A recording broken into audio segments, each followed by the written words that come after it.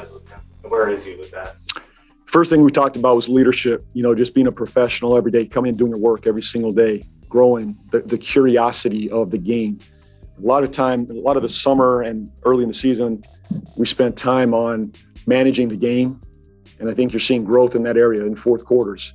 At times he drives me crazy maybe for the first 3 quarters, but in the fourth quarter, he's at his best. He's much more solid there. He's managing the game to close out a win for us. So we spent a lot of time talking about management of this team, both time, score, situation, who to get a shot for, when to get a shot, who's hot, what would we call in those situations. A lot of situational talk we spent time on. And then the defensive end.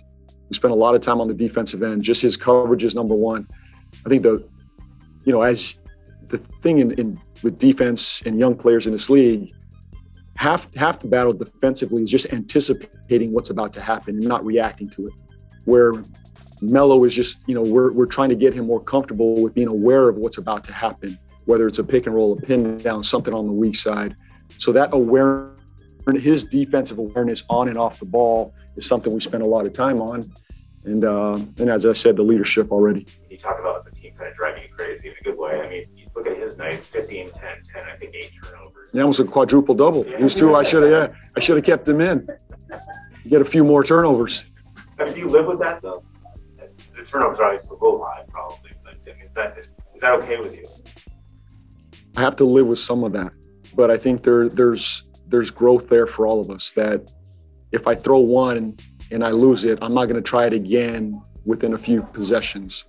And he's done a good job in that area this year. We're one of the lowest turnover teams in the NBA, and he's probably our highest usage guy. So I don't want to jump to, there's growth here, there's progress here for him, right? When you think back to last year, those turnovers were too high. I think one of the strengths of our offense right now, when you look at our numbers, is our low turnover number. Tonight was not that for him.